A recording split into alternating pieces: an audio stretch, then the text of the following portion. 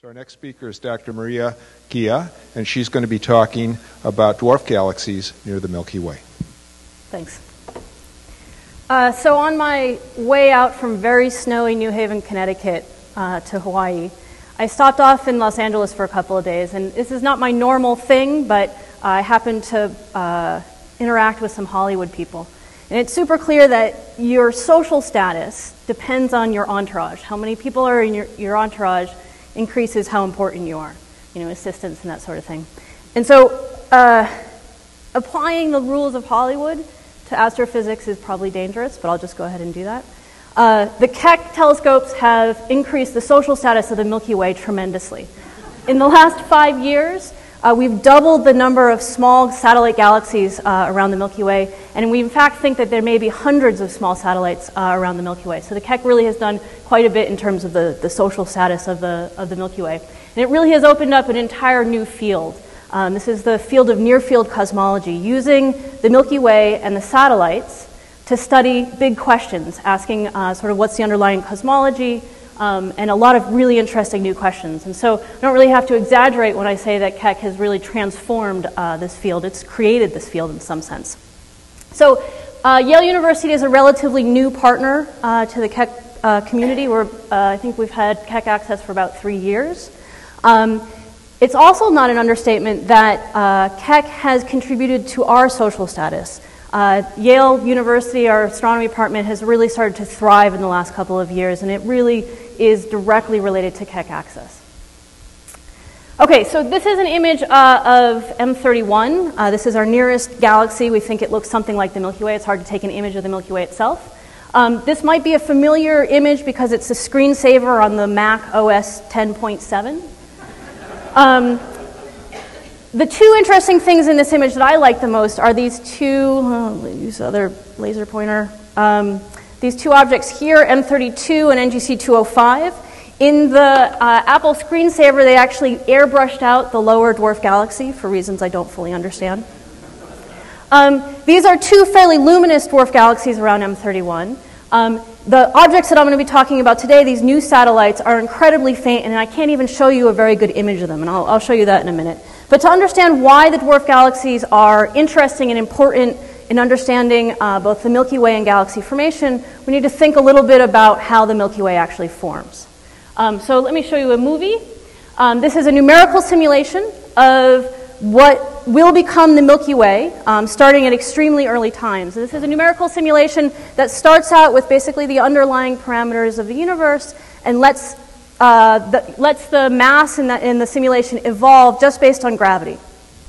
There aren't any stars or gas or dust or people in these simulations. That seems maybe like an oversight. But the normal mass, the stuff that we're made out of, electrons and protons and that sort of thing, we think constitutes only a small fraction of the total mass in the universe, something like 10%, less than that. And so most of the mass in the universe is made out of dark matter. Dark matter is a particle. We don't quite know what kind of particle yet, but we know it exists. And we know that it interacts basically only via gravity. And so we do these sort of simulations with dark matter only.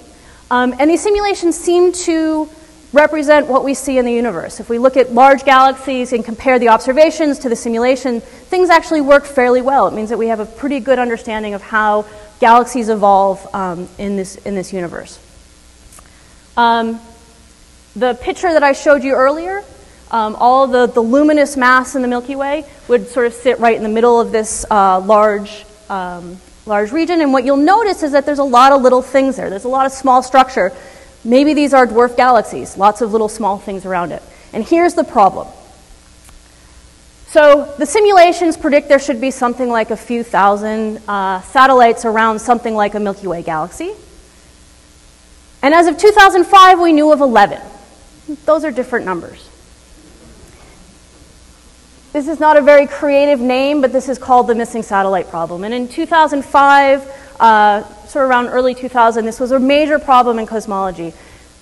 If the simulations are right and they're predicting things at the large scales really well, there's a major failure at the small scales. Why are they under-predicting the number of satellites that we see by a factor of 100? So there's a couple ways this could be wrong. One, maybe the entire simulation, maybe our understanding of cosmology is just simply wrong and we have to start over again. Another possibility is that the observers are wrong. In 2005, I would have argued vigorously that we were totally right. We knew all of the dwarf galaxies around the Milky Way. But there was another solution to this, and that's what people were talking about, is that this is a dark matter simulation, and what we're seeing are stars, so luminous stars. And so maybe the way we place galaxies, luminous stars, into these dark matter, we call them halos, into these dark matter structures is different than we understand, and we have to sort of modify the physics of how galaxies form. And so this was a major discussion, and it turns out, much to my whatever, is that the observers were actually wrong. In 2013, we now know of 25 satellites around the Milky Way. This maybe doesn't seem like it's getting up to 1,000. We haven't really solved the problem, but the difference between 11 and 25 is when the number was 11, I was convinced the number was 11, and it wasn't much more than that. With 25 satellites, we've only searched a very, very small region of parameter space. We know that we haven't searched the entire sky. We haven't searched the sky very deeply. So we predict that there should be something like a few hundred, maybe up to 500 luminous satellites around the Milky Way. And that's getting us much closer to the predictions. And so this missing satellite now problem, which used to be a factor of a few hundred, is now maybe like a small missing satellite issue. And there's a factor of maybe 2 difference between what we observe and what we predict, and therefore we really have much more confidence in the underlying cosmology. Okay, so these new satellites, in addition to helping us understand cosmology, also turn out to be really interesting. So 14 satellites discovered. The Keck telescope has confirmed all but 13 out of the 14 of these objects and has been incredibly critical in understanding the properties of these things. We call them ultra-faint galaxies because they're extremely low luminosity, and there's lots of cool extremes we can use when we're talking about these things. So these new galaxies turned out to be the least luminous galaxies that we know. They're also the least chemically enriched. And they turn out to be the most dark matter-dominated galaxies, so lots of great extremes. They're the least luminous galaxies, and in fact, it made us start to question what is a galaxy. The total luminosity of my favorite galaxy, I have a favorite galaxy, you have a favorite star, Segway 1 is only 300 times the luminosity of our sun. Compare that to the Milky Way, which is 10 to the 11th times the luminosity of our sun. So these are puny, there are very few stars in them. And yet we do think these are galaxies. The stars in these objects are extremely metal poor. So astronomers call metals anything that's not hydrogen and helium. All things other than a hydrogen and helium are created in supernova as star formation proceeds. And so the fact that these things don't have very many metals or are chemically unenriched means that they probably formed not many generations of stars, which is pretty interesting. And finally, these are the most dark matter-dominated galaxies. The stars that we are seeing are the absolute tip of a very large iceberg. And the mass-to-light ratio, that is how much mass we infer versus how much luminosity we see, is gigantic. It's factors of a few thousand. It turns out, in my last slide on this I'll talk about, these turn out to be great experiments, laboratories for particle physics and trying to understand the actual nature of dark matter. I have 2 more extremes that I can list now. This is only in the last couple of months. We now have ages for these objects, and they turn out to be the oldest galaxies that we've ever seen before. And this is more for the astronomers in the room, but I'm so excited I can't not talk about it. We're perhaps seeing the first direct evidence by counting stars of a non-universal IMF, and I'll explain that in a little bit. So this is a great list of amazing things. How do we miss these things? Why do we only find them a couple of years ago? And so let me just talk about how these objects are found. This is an image of Segway 1. There is no amount of imagination that you can use to figure out where this object actually is.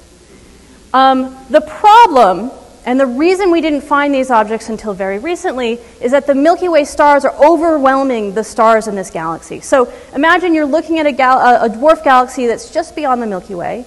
We're seeing stars. We're resolving this galaxy into individual stars. But the problem is we have to look through the Milky Way itself, and so we see stars in our own Milky Way as well as the stars in the dwarf galaxy. The solution to trying to find this dwarf galaxy is that the stars in the Milky Way and the stars in this dwarf galaxy have different colors and luminosities. There's a very well-prescribed color and luminosity for stars when they're born, and we can use that fact to get rid of the Milky Way stars. And so what I will do is remove all the things that are not in this dwarf galaxy, Milky Way stars mostly, background galaxies, And this is my galaxy. You can't see it, so I'll just circle all the stars. All these circles are stars that have colors and luminosities, colors and brightnesses that are consistent with being at the same distance. So I'll put back the rest of the objects in there, and you can see that you really would not have been able to figure out that there's an object there without doing an algorithm and filtering some of these Milky Way stars out. And so in order to do this technique, we need a large homogeneous survey of the sky. And so the reason these objects have only been recently found is because the Sloan Digital Sky Survey in sort of 2004, 2005 gave us this first digital image of the sky, and we're able to do this search algorithmically for the first time. Now, this is only giving me a candidate galaxy. I now know that there are stars with colors and magnitudes that are consistent with being all at the same distance, but I don't actually confirm this. I'm not actually sure that this is a galaxy. Maybe this is just a random chance that the stars happen to line up sort of in the same way.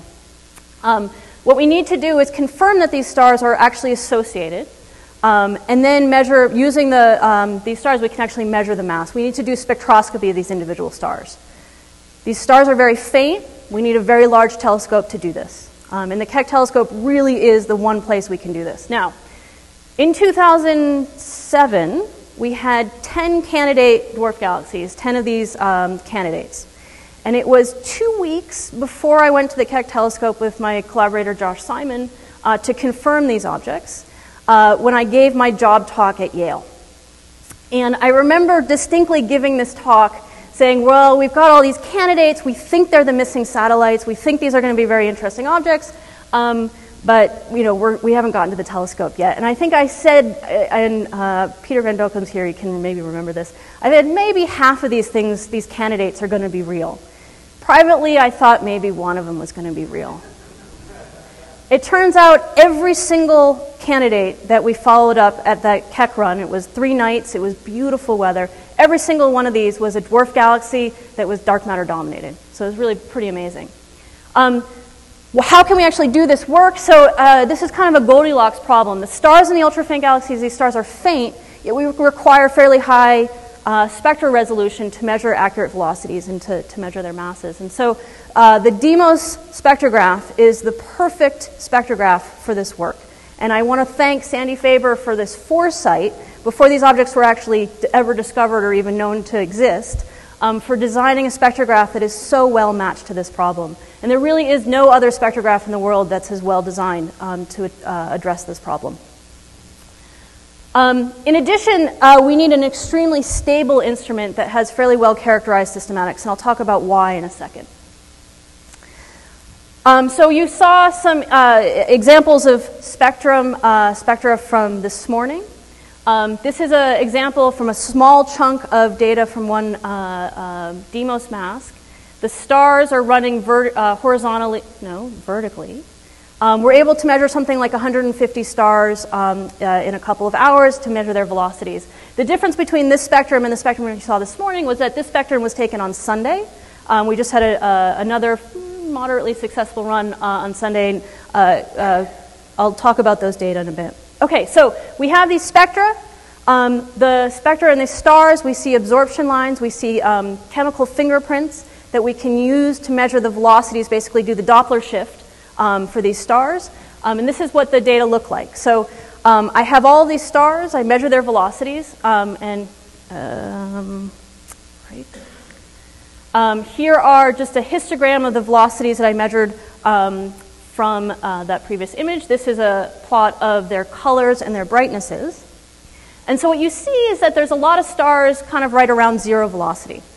This is what you might expect for a Milky Way star. Now imagine you're in the Milky Way, we're with the sun, we're orbiting around the Milky Way, and stars nearby us are going to have the same relative velocity. And so there's a lot of stars that have a relative velocity relative to the sun of 0, and then there's some distribution around that. And if I plot the expectation of what, given a model of the Milky Way, what I expect the Milky Way to look like, that's the distribution of velocities in of Milky Way stars. And you can see that there is a clear peak where there shouldn't be a peak. We don't expect a peak. And this is how we confirm these galaxies. We think that this is stars that are associated with each other gravitationally in these galaxies. Okay, so now, if I think these stars are associated, I can actually measure the mass. I can use the width of that distribution to measure their masses. And so this is just using some of the formulas I think that Andrea showed in her talk, basically asking, what is the relative velocities of stars in this object, and I can then use that with a size to infer a mass. If I ask first, what is the mass that I would expect? So if I see all the stars, I know how massive a star is, I can add that all up, convert that into a dispersion, into a width. I would expect that I would expect that the mass, if there were just stars in this object, would be something like 0.5 kilometer a second. Okay, I can now go and measure the mass, measure the width of that peak. And for this particular object, we measure something like about 10 times larger, well, 4 or 5 times larger. The key here is that I know how to measure my errors, and I am quite certain, and this keeps me up at night, but I'm quite certain that the dispersion of that is not 0.5. It's definitely much larger than that. And so based on the dispersion I measure, I infer a much larger mass. And therefore, if I'm inferring a much larger mass that I don't see, this is missing mass. This is dark matter. And so really, this is the evidence that these objects are dark matter dominated. We're simply inferring kinematically, dynamically, a much larger mass than we actually see. And so just to pause for a second, and this really relies on being able to measure velocities extremely accurately and understanding the systematics. And because DEIMOS is a very stable instrument where we can characterize the errors extremely well, it really enables this sort of work to actually happen. It turns out that all of the dwarf galaxies that we have measured have velocity dispersions that are much larger than we expect from the stars, and therefore all of the newly discovered objects are dominated by dark matter.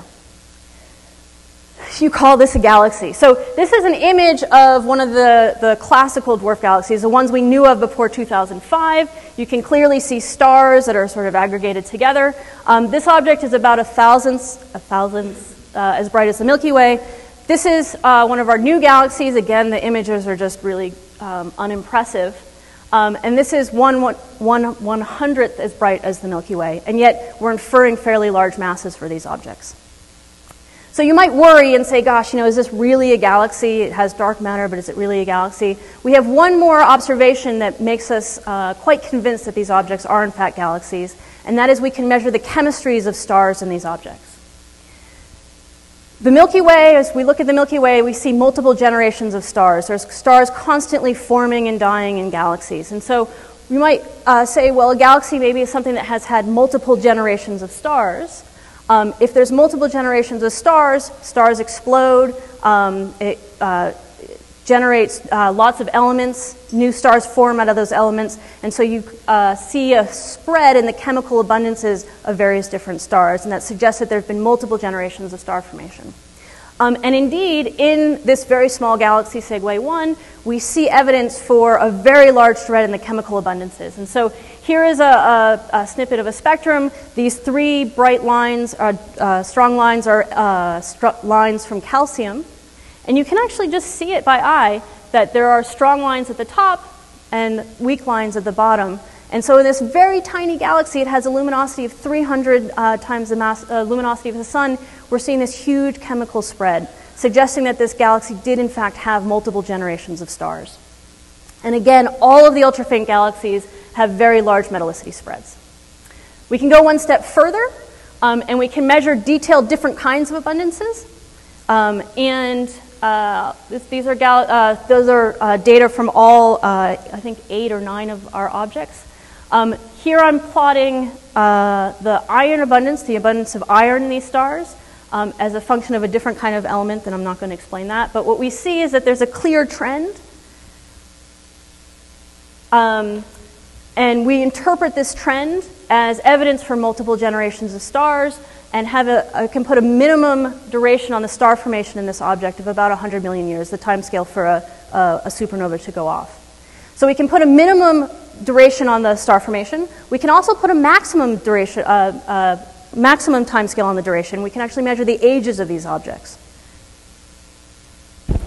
The ultra-faint galaxies are extremely small. If they've had multiple generations of stars, it's actually kind of difficult to figure out how that would happen in the present-day universe, Basically, there's so little gas in these objects and there's so little stars that just the ambient radiation field of the Milky Way and stars around, just stars in the universe would actually basically evaporate all the gas in these objects. And so there's a hypothesis that all the stars in these galaxies had to form very early before there was, a very large radiation field.